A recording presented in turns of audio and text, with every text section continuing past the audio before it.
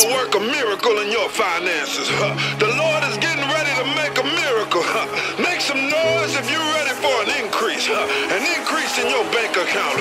An increase in your relationships. Can I get an amen? Christians. I'm not saying I'm not one. I'm saying I mess up. That make me not ever want to be a Christian.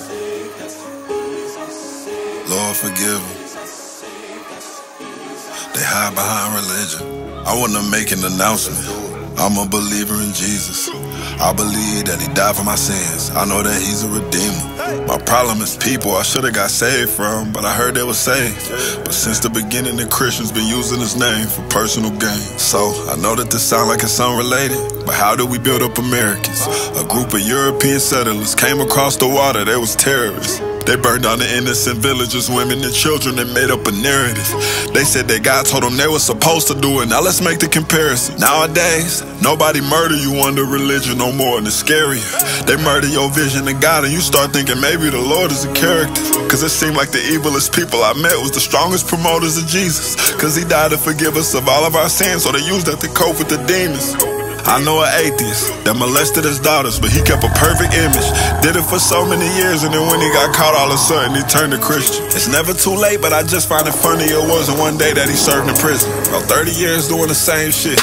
Then he found God in 30 minutes. I know this one pastor molested his daughter. The staff of the church keep on saying forgive him. I know this girl that got raped and her mama wish happy birthdays to the person that did it. I know that Jesus forgave us, but some things I struggle to learn how to work on forgiving. I know a mama who cut off her son for religion. What kind of Jehovah she witnessed? This one girl I changed my ways with, convinced herself that I cheated.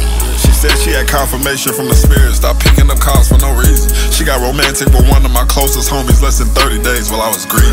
He ain't know that I knew he called me, I confronted him, and he gon' blame it on Jesus. He said God told me this was my wife. Well, she told me he said I'm her husband. So which one was God? Which one of y'all lied? Be honest, I find it disgusting. And I know a pastor that took a donation and went bought his wife a new Lexus.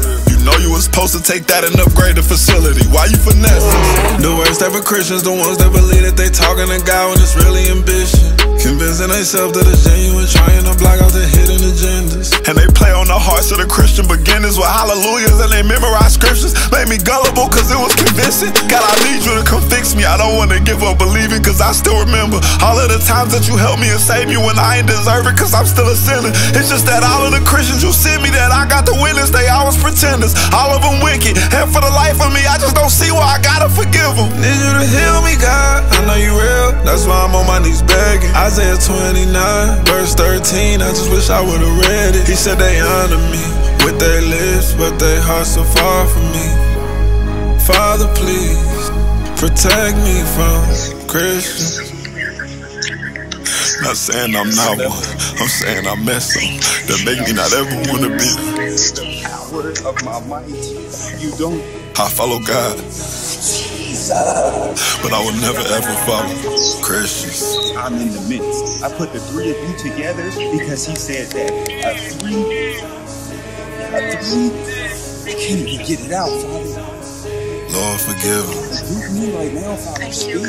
They hide behind religion. I can't make that up, bruh.